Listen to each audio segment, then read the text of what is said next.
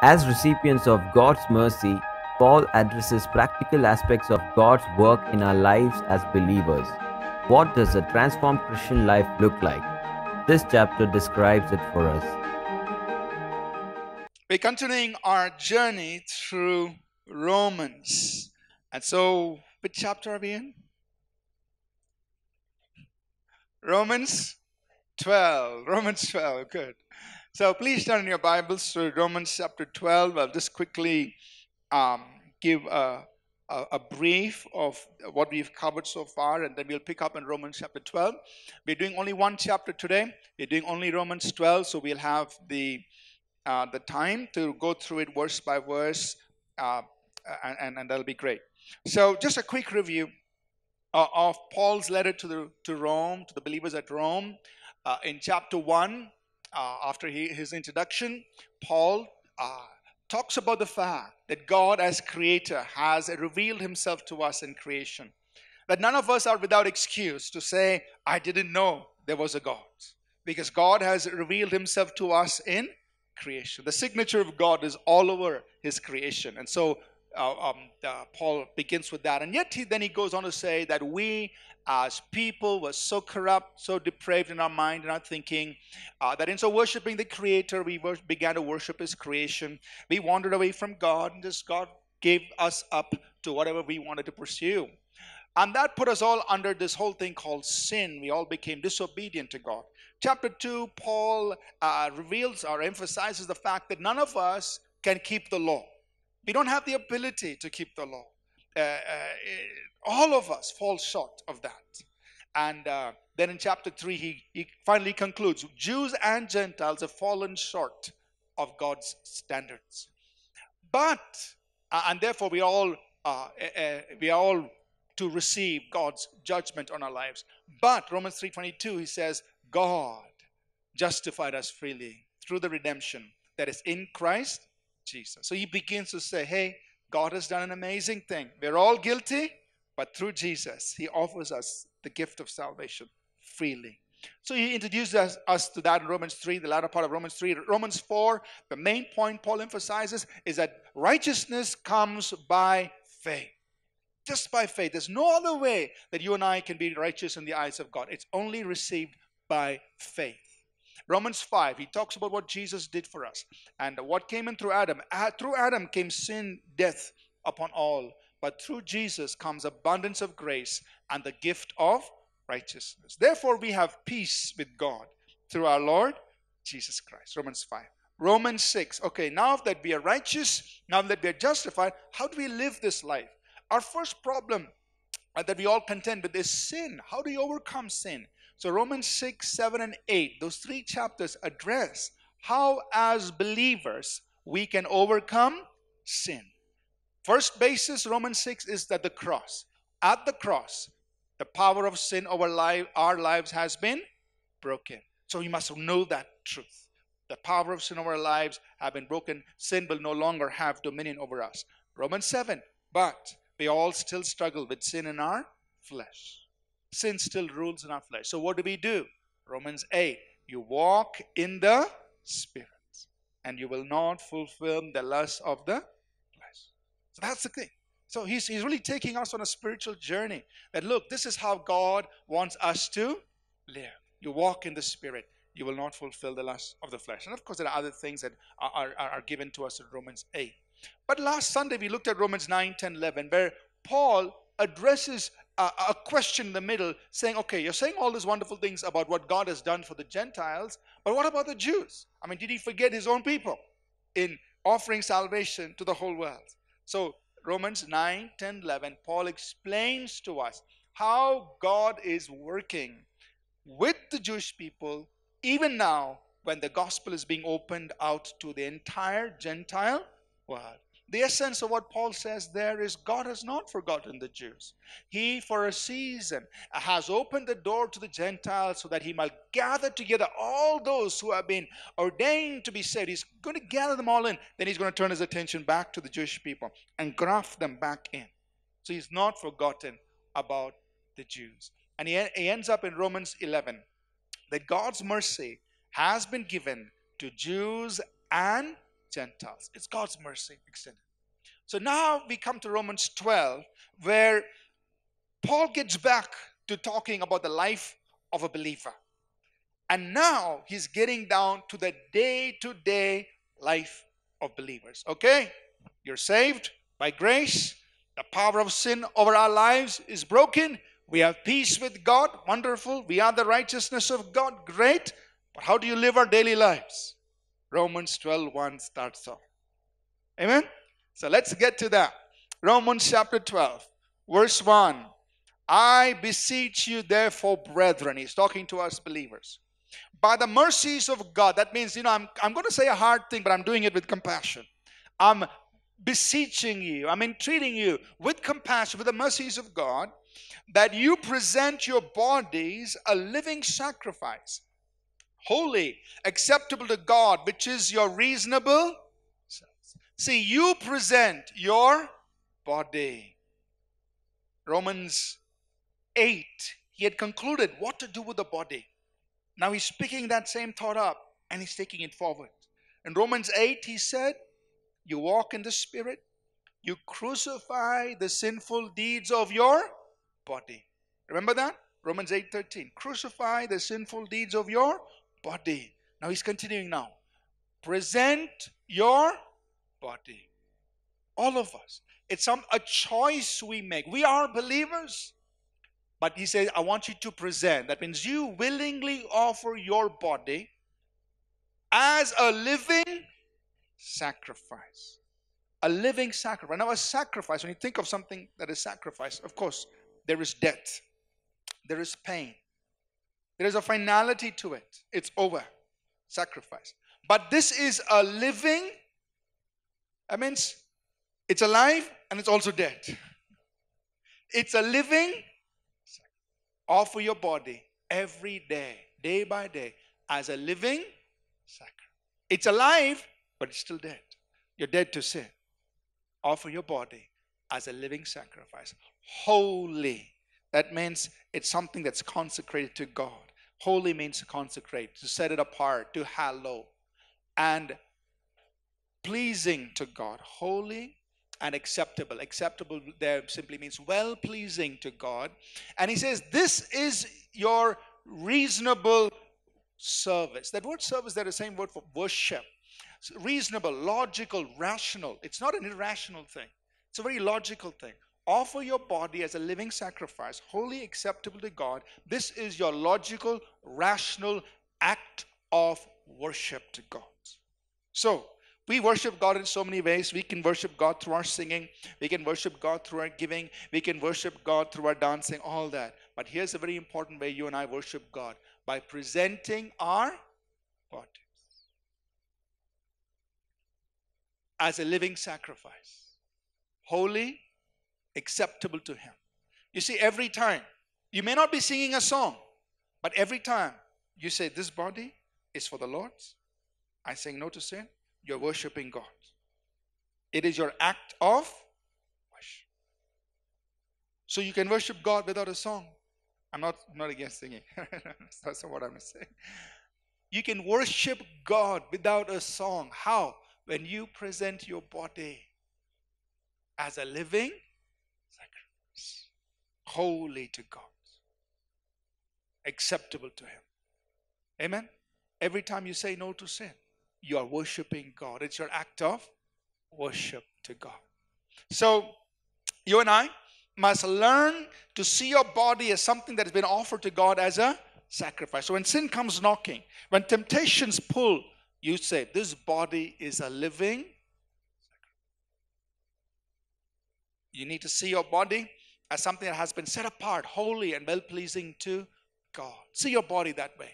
This body, so let's say this together. This body is a living sacrifice. This body is holy. This body is well-pleasing to God. It's my act of worship. Amen? When you offer up your body, saying you're worshiping God. Verse 2. And do not be conformed to this world, But be transformed by the renewing of your mind, that you may prove what is that good and acceptable and perfect will of God. So he's writing to us believers. Believers, don't be conformed. Don't pattern yourself. Don't fashion yourself to the ways of this world. But you are watching out to make sure that you don't conform yourself, or you don't follow the fashions of this world, the patterns of this world, in a way that dishonors God. Amen? So I'm not saying you come with, John the Baptist clothing everywhere. And somebody asks you, why are you wearing leather skin and, goat's hair? Say, oh, the Bible said don't conform yourself.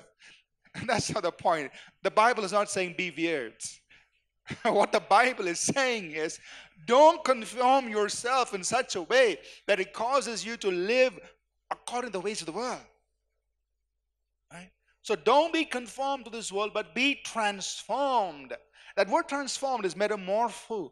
It's the word that was used when Jesus was transfigured. Or in English, we understand metamorphosis, how a caterpillar becomes a butterfly. So don't be conformed to this world, but be transformed. Have a metamorphosis in your way of life.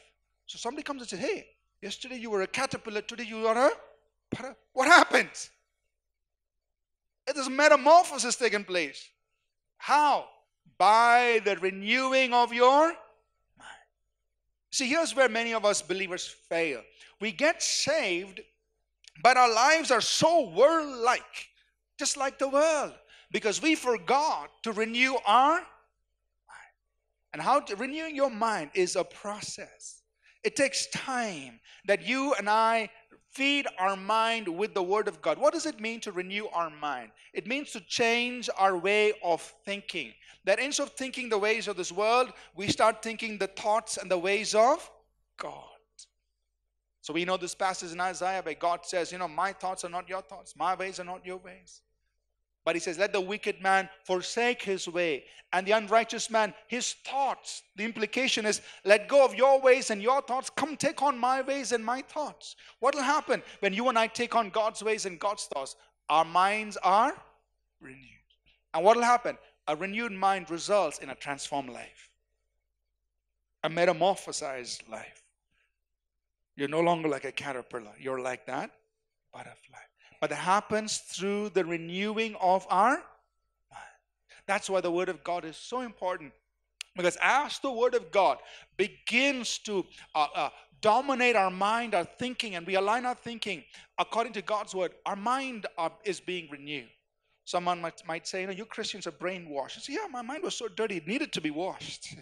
Thank God it's washed with the right stuff. It's washed with the Word of God. My mind is holy. My mind is pure. It's filled with the ways and the thoughts of God. Thank God. I'm happy. Amen. And it changed my life. My way of living has been transformed because my mind has been renewed. So that's what Paul is saying. Believers, don't be conformed to this world. Be transformed by the renewing of your mind. And what other outcome will be when you renew your mind? He says that you may prove what is good, acceptable, and perfect will of God. See, many of us want to know the will of God. What is good? What is acceptable to God? What is perfect in God's eyes?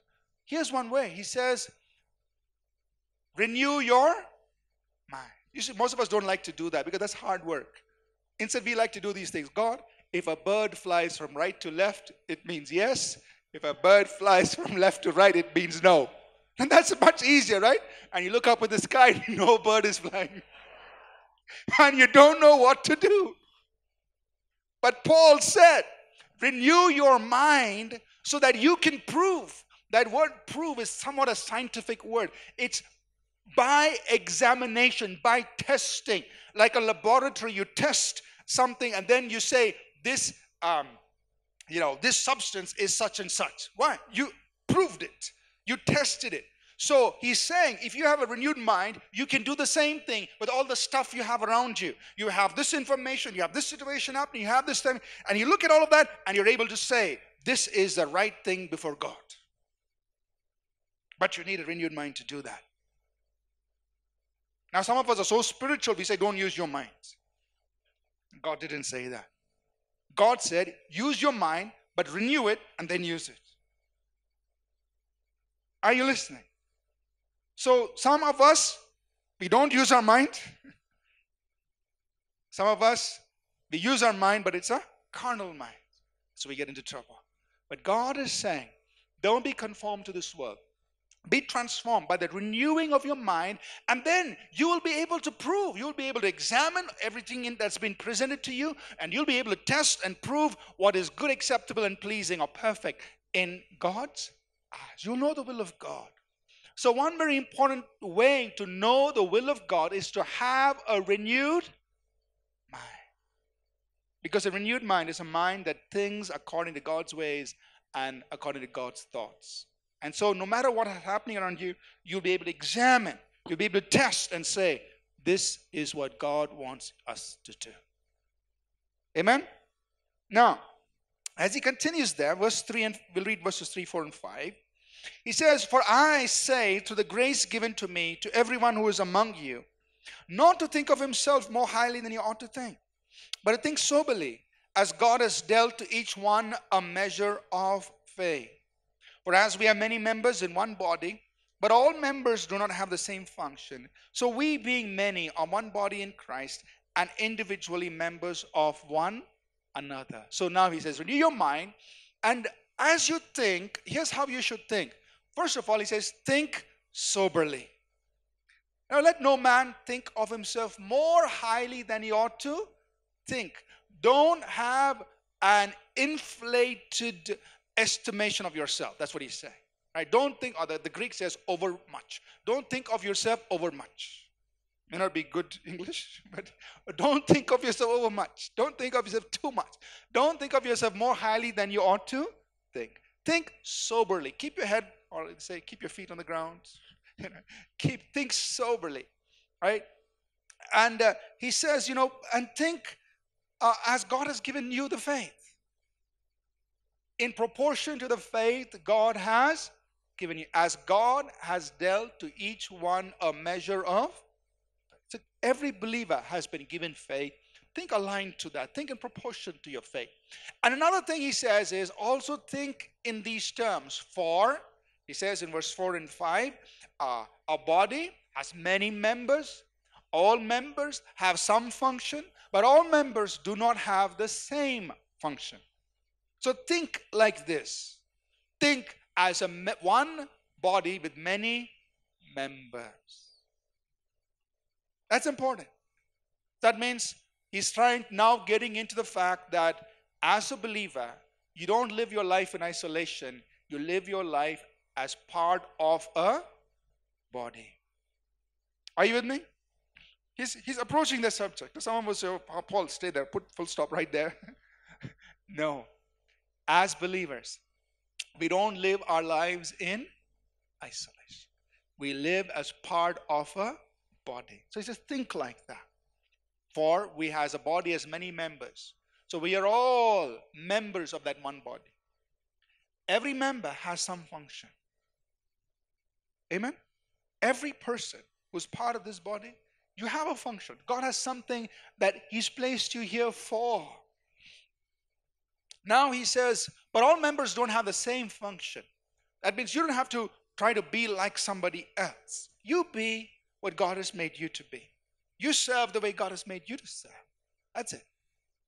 But think like this. We are one body with many members. Amen? And that means we learn we understand that we are dependent on each other. We appreciate one another. I can't do what many others are doing, so I appreciate them. Thank God for what they can do. And I do the part that I have to do. Each one of us do our part. We are one body, so he says you think like that. Understand we're all parts of the same body. We have some function. Our functions are different, and though we are different, we are all one body. And then as he builds this up, verses 6 to 8. Are you with me still? So as one body, as God's people, we are part of a community, we are part of a body. What? Verses 6 through 8.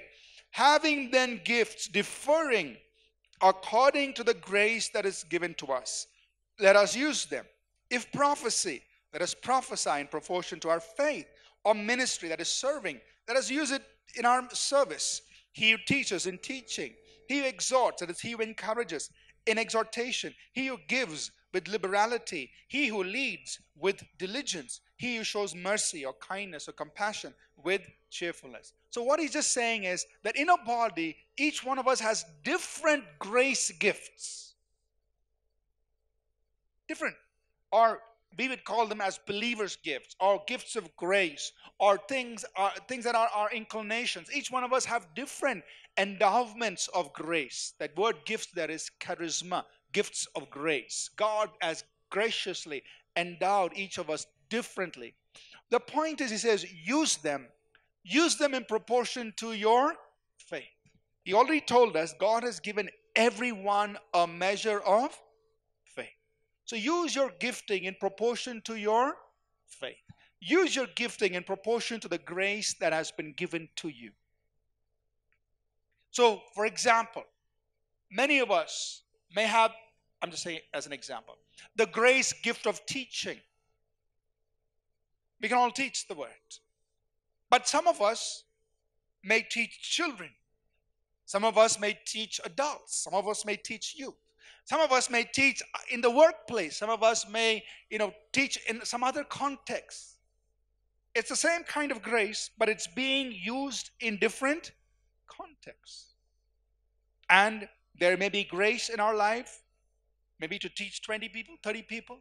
Some of us, the grace of God may be to teach hundreds and thousands. It's okay. There is no competition. Just remember, the more grace you have, the more accountable you have to be. Because to whom much is given, much is also required. God will hold you more responsible. Sometimes it's easier to have little and be happy. Because to whom much is given, longer accounting. That's the kingdom of God. Anyway, that's a different issue. But the point here is this: all of us have to use it. All of us have some grace. Some of us may have a combination of these multiple graces on our lives. And God wants us to use all of them to serve one another, to serve people.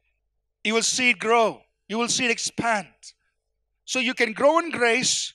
You can grow in the measure of faith that's in you. But you start using what you have. Then God will give you increase. Amen? So this is how he's saying, as a body, we are one body. God has given all of us different endowments of grace.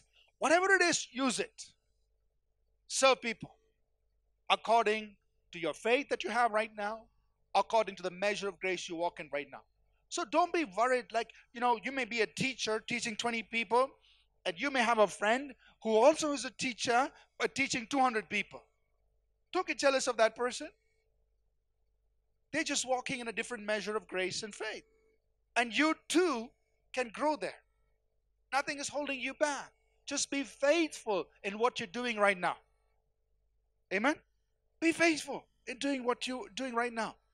And God himself, when he sees you faithful in little things, will set you over many things. We can all grow in that. So now, having said all that, he gets into some practical things of how we relate to people. So the rest of Romans 12 actually deals with human relationships. How do you deal with people? And the context is as a body of believers, so as a community of believers, when you interact with people, here's instruction for us. And you can also use this, and there is some of it referencing to people outside the believing community, as we will see. So let's read on Romans 12, verse 9. Are you all with me so far? Verse 9. First thing he says when he starts talking about relationships is this: let love be without hypocrisy. Abhor what is evil, cling to what is good. Let love be genuine. Don't fake it. See, in business world, they say fake it too, but in church, don't. Church, be real. Let love be real. Love genuinely out of your heart. Because people can tell that you're just doing it for show. You're just doing it to impress somebody. So he says, let love be genuine. Let love be without hypocrisy. It's not a put on thing. You generally love people, you care for people. And he says, you hate what is evil, you love what is good. Here's a secret to joy. If you and I want to be joyful, this is the key. To hate what is evil, to love what is good. So say that with me. Hate what is evil, love what is good. That's a secret to joy. Because Psalm 45, I'm quoting from the Old Testament, verse 7. It's also referred to for Jesus. He says, you love righteousness, you hate wickedness. Therefore, God, your God, has anointed you with the oil of gladness. That is joy. More than all your friends. You want to be happier than all your friends? Yes, maybe. Here's a secret. Love righteousness, hate, you'll be happy. God will anoint you with the oil of gladness, joy, more than all your friends. Verse 10. Be kindly affectionate to one another with brotherly love, in honor, giving preference to one another. So, human relationships. Be genuine in your love. Love what is good, hate what is evil. Next, he says, be kind, be affectionate to one another with brotherly love. And how does brotherly love express itself? In honor, you give preference to one another. See, back in the good old days, when an elderly person came, the young people used to stand up and give them the chair. Some of us remember. Some young people are saying, what were you talking about? That's just a simple example where in honor, you give preference. You can have the chair. Why? Because you honor. That is respect. So he's saying now you treat one another like that. That this is how brotherly love is expressed. That you give honor to the other person, and out of honor, you give preference to them. You let them have it. You let them take it. You let them enjoy it. You give preference. Do you think it's possible or not? Sometimes we get upset. No, why him and not me? Hey, the Bible says, be kindly affectionate to one another with brotherly love, in honor, giving preference to the other. So don't get upset. In fact, he says this should be something that we do out of spontaneity. That is, you offer it to somebody else. Hey, you can take it. You can have it. Maybe it's a position to lead some ministry. Maybe it's an opportunity to serve somewhere. Whatever. Give it up. It's okay. That's an expression of brotherly love. Are you with me? So he's talking to us Christians, talking to us believers. You give honor, give preference to the other person. It's an expression of brotherly love. You don't get upset.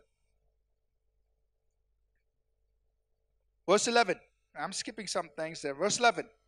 Not lagging in diligence, fervent in spirit, serving the Lord. So he says, when you serve the Lord, serve like this. Don't slack in your diligence. Be fervent in your spirit. Now that diligence, that word diligence, it means both speed, and it also has to do with the intensity with which you do. You put your heart into it. So he says, don't lag in your diligence. Don't lag, don't slacken, don't be slothful in how much, do it wholeheartedly, do it with speed. So imagine if our setup team, they all signed up, but they showed up at 9:30. Our service will start only at 11 o'clock. But they have to be diligent about what they're doing. Many of them show up at 6:30 in the morning. They come here at 6:30 in the morning to start the work of setting up or get things going. So we have that kind of people so that we can start the service at 10:30. And he says, don't lag in diligence. Don't slacken in that. Be diligent. Be fervent. The word fervent is red hot. Mean you got fire in your belly. You got fire in your bones when you're serving God. It says, if you want to serve God, do it like this. Amen? How do you serve God? Not lagging in diligence, but being fervent in your spirit. Being red hot on the inside, not outside. Outside, be calm. Stay calm. But your spirit must be full of zeal for God. Now, outside, you just kind, gentle. Inside, you got fire burning. Be fervent in spirit, not lagging in diligence. Serving the Lord. This is how we are to serve God. So, as a community, we've all been given different gifts, different areas of grace. When you want to exercise those gifts, when you want to do those gifts, do it out of love, hating evil, choosing righteousness, giving preference to one another, but serve with diligence and fervency. Use your gifts with diligence and fervency. Use it. God has given you the grace. God has given you the faith. Start using it. But don't do it half-heartedly, and don't do it being lukewarm or cold. No.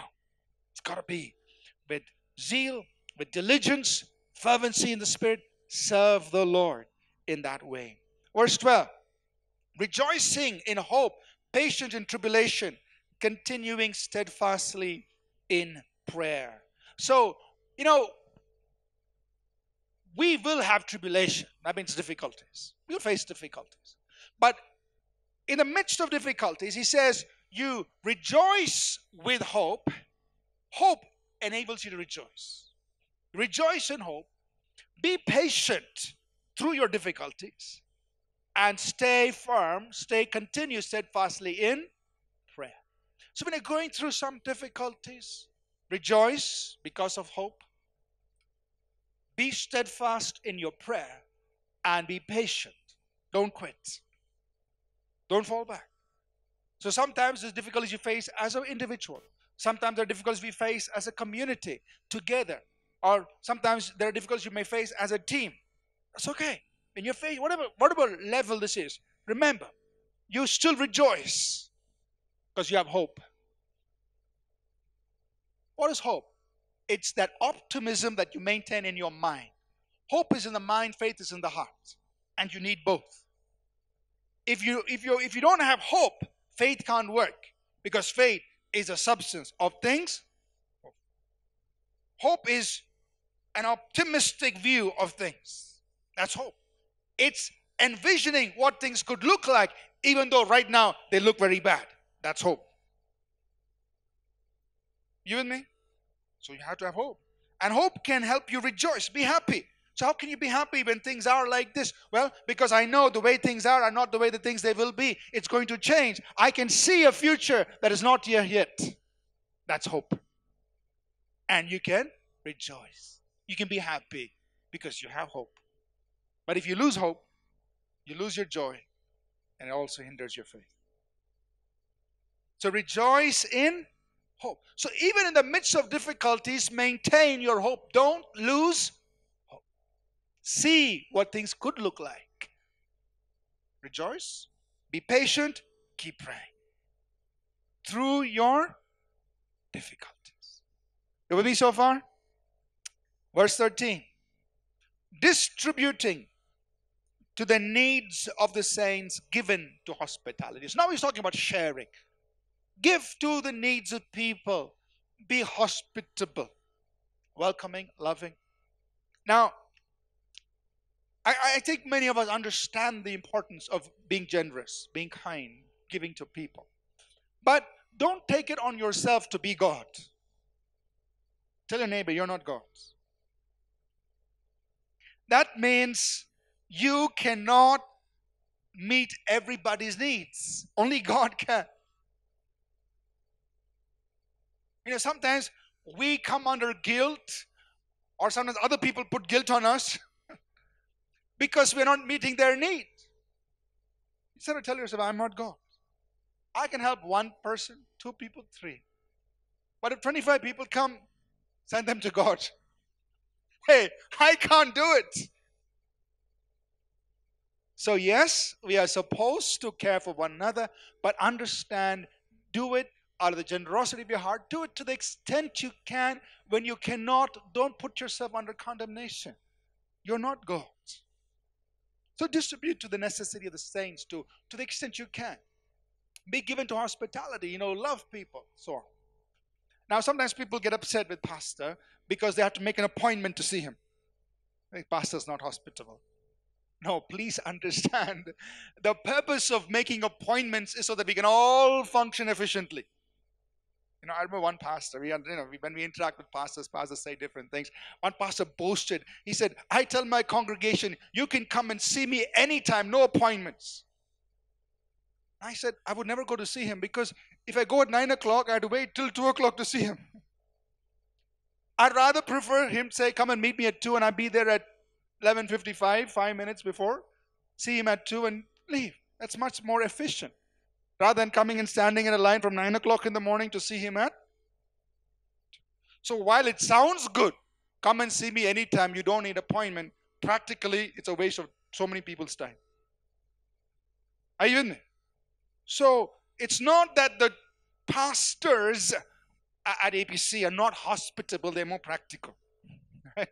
So when they say, make an appointment, come and see us at this day and time, it's to save your time and to save our time. And some days I might see 6 people, 8 people back to back. Every person 1 hour, so back to back, I'm meeting people. Now, I can't expect the person coming at 5 to come in the morning at 9 o'clock and wait till 5 o'clock. No. I just say, you meet me at 5. 5 o'clock, come in. And 5:59, amen. Because 6 o'clock, there's another person waiting, waiting to come, and that's it. But it's to make it efficient. So please don't misunderstand. That was for free, without charge. Back to verse 14. Bless those who persecute you. Bless and do not curse. Bless those who persecute you. So, as believers, there will be persecution. There will be people who are against us. In your workplace, there may be people who speak against you because you're a believer. Or you say, Sunday, sorry, I can't come to work. Boss says, come to work on Sunday. So, boss, I have to listen to my pastor. Whatever. You say, I have to go to work. I have to go to worship. So please excuse me. Or, different things. They may want you to drink at a party. And you say, sorry, I'll have Coke. Or I'll do something else. And you don't want to drink. And it might become a point which they will criticize you for your faith. So persecution can come in many different ways. People can be hostile to you just because you bear the name of Jesus. But what does the Word of God say? He says, bless those who... People will persecute you, but you bless them. How? How do you bless? Speak. Speak words of blessing. Just pray. God, I bless that person. I know that person is against me because of my faith, because I love you, because I'm doing what's right, because I love what is good and hate what is evil. That person's against me. But God, I pray you will bless him. Give him peace. Bless his work. Bless him through your prayer. Bless him through your words. Amen? Now, if people persecute you in church, do the same thing. In church. For whatever reason, if people say some things against you, hey, relax. Bless. Speak words of blessing and do not curse. Verse 15. Rejoice with those who rejoice. Weep with those who weep. I mean, empathize with people. Get into their world. Get into what they're going through. Rejoice with them. Those are blessed. Wow, thank God. Now, celebrate God's, somebody has received a promotion at work, somebody has received a raise, somebody has received a blessing. Be happy.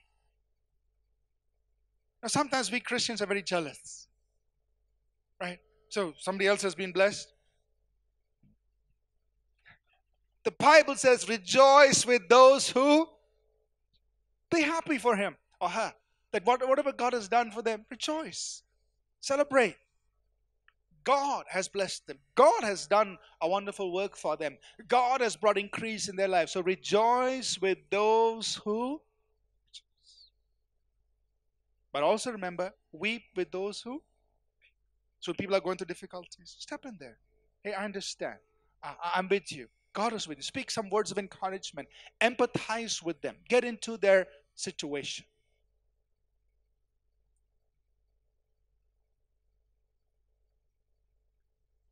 Verse 16. Be of the same mind, one toward one another. Do not set your mind on high things, but associate with the humble. Do not be wise in your own opinion. It's very interesting that Paul is repeating this injunction once again. Remember, we read it in verse 3, and he's repeating it once again for us in verse 16. Be of the same mind towards one another. Meaning, he's saying, I want you to live in harmony. Think together, live in harmony, get along with each other. Do not set your mind on high things, but associate with the humble. That means don't be so high minded that you say, sorry, I have nothing to do with you. You know, one thing we must all have, the capacity that we can sit with the very rich and the affluent, or we can sit with the very poor and needy, and it doesn't matter to us. You just look at them as people. I can have a meal with them, no problem. Plus, I can sit with people who may be, very successful, very wealthy. Just sit and talk to them. At the end of the day, we're all people.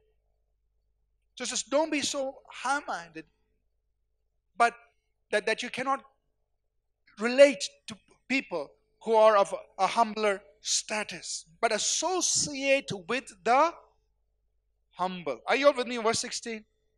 Associate with the.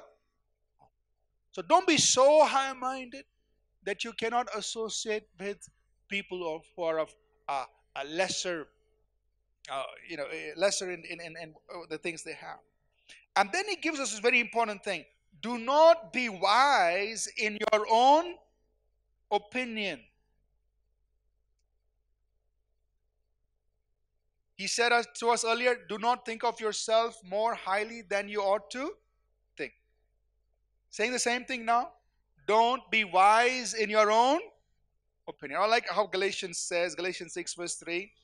If anyone thinks himself to be something when he is nothing, he deceives himself. When anyone, Galatians 6:3, thinks of himself to be something when he is nothing, he deceives himself.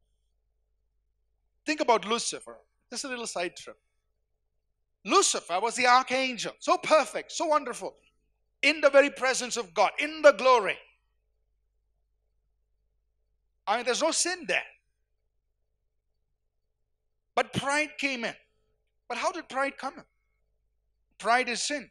But how did pride come? What caused Lucifer to come into a state of pride? It was self-deception. Deceived himself. Because he thought of himself more highly than he ought to. He said, I will ascend. I will be like the Most High. I will take the throne of God.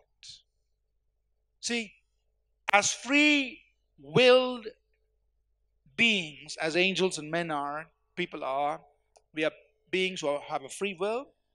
We have the freedom to choose, and we have the freedom to act. How did Lucifer sin? Who deceived him? He deceived him. How? By thinking that he was something when he was that desiring for something that was not his. It's God's. I can be like God. Lucifer, you deceived your own self. So self-deception leads us to pride. Pride leads us to our fall. Are you with me? Self-deception is one of the biggest things we all have to be afraid of. More than the devil. More than because even when the devil is not working, you could still deceive and you think of yourself more highly than you ought to think. Or you think of yourself as being something when you're nothing. When you're not that. That is self deception. Are you with me? Those are awake, say amen. We're getting ready to finish. Verse 17. Repay no one evil for evil. Have regard for good things in the sight of all men. So when people do evil to you, he says, as a community, as believers, don't retaliate with evil. Repay evil to no one. But instead, you do what is honorable in the sight of everybody. What is the right thing to do in the sight of people? Do what is honorable. People speak bad about you, don't speak bad back. Do what's right. Bless them. Or at least keep your mouth quiet. Do what is honorable in the sight of everyone. Verse 18. If it is possible, as much as depends on you, live peaceably with all men. So we must be people who pursue peace in our relationships. So all these verses are dealing with human relationships as a community of believers and as people outside. It says, as much as is possible in you, you live peacefully with everybody. You try to keep things at peace. But it's very interesting. He prefixes it with as much as possible. Because the point is that there are certain things outside your control and mine. Right? There's something we cannot control how other people react. So you may do the right thing. As a boss, for example, you may have to let an employee go, or you may have to tell a person he or she can't be on your team because the team is being affected. Now, if that person retaliates, hey, you're doing the right thing as a team leader or a boss or a manager, whatever position. You're doing the right thing. But you cannot control how that person reacts to this because you're making a decision for the best interest of your team. You understand? So as much as possible, you live peacefully. You go and tell the person, this is nothing personal. I'm just doing this for the sake of the team. I'm doing this for the benefit of the organization. I'm doing this for the benefit of the company. I'm doing this for such and such reason. That is, and you do it lovingly. You do it right. But you cannot control how they react. Now, that is outside your control. So as much as is possible, live peaceably with all. How somebody reacts is not in your control. But you can still reach out, say, okay, I still love you. I care about you. But don't put yourself under condemnation just because they react in a different way. Amen? And especially when you have to bring correction. When you bring correction to people's lives, some people receive correction right. Some people, if the pastor takes out the rod, suddenly the believer takes out the gun. It's like, God, since when did believers have guns, You gave the shepherd only a rod. But that happens. So what do you do as a pastor? Hey, people's reactions are outside your control, right? You have to do what you have to do. So as much as possible, depends on you, live peacefully with all men. And then we close here. Verses 19 to 21. He says, now, you see, when people don't treat you right, how do you handle it? Verses 19 to 21. Beloved, do not avenge yourselves, but rather give place to wrath. For it is written, vengeance is mine, I will repay, says the Lord. Therefore, if your enemy is hungry, feed him. If he's thirsty, give him a drink, for in so doing you will heap coals of fire on his head. Do not be overcome by evil, but overcome evil with good. So he's saying, look, in human relationships, in our interactions, if people do something hurtful, don't try to avenge yourself. Don't take revenge yourself. Don't do it. Instead, let God, rest your case with God. Say, God, this has happened. They have said this. I'm leaving my case with you. So it says, avenge not yourself, but give place to wrath. Meaning, let God step in and carry out his judgment. Let him decide. But instead, what you must do is, you do good. Even though that person may have hurt you, what should you do? You do good. It says when you do good, it's like heaping coals of fire. Some people said, I just feel like heaping coals of fire. It says, no, you do good. You do good. You still love. You still care. Says it's like heaping coals of fire. Overcome evil with good. Amen.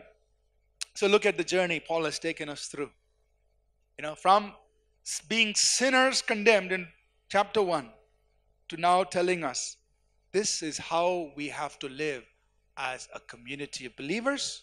This is how we relate to one another as people who have been saved by grace, made righteous in his eyes. And this is how we relate to the world. And the world attacks us, persecutes us. Hey, you bless, don't curse. Amen? So I encourage all of us to go back, take some time in Romans 12, and just pray. Say, God, give us the grace to do these things. I mean, it's not easy, but with God's grace, we can be that community. Amen? Let's rise to our feet, please. I know we're over time. Let's just pray and close.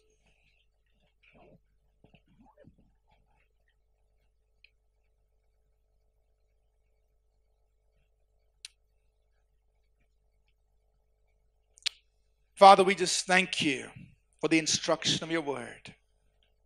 And Father, I pray for the empowering of your Holy Spirit upon us as a people, God. That the things we read today, we will actually live. That we will actually put into practice as a church community, God. That we will live these things. That it will not just be scriptures in the Bible, it will be our way of life. Help each of us, God, in our circumstances, in our situations, to do this. And Father, I pray over us as a community. I pray, Lord, over the grace, the gift that you've placed in each person. And I call it out, Lord. I call forth your grace and the gift that you placed in everyone. That each one of us will begin to serve the Lord diligently and fervently. That we'll begin to move in our areas of grace and gifting and be a blessing to one another and to the world around us. Thank you for what you've placed in each of our lives. In Jesus' name, amen. Let's receive the benediction, please. The grace of our Lord Jesus Christ, the love of God, our Heavenly Father, and the sweet communion of his Holy Spirit continue always with each of us. In Jesus' name, amen. We trust that this message was a blessing to you. We would love to hear from you. You can email us at contact@apcwo.org.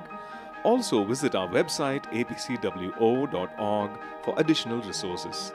Thank you for listening, and God bless you.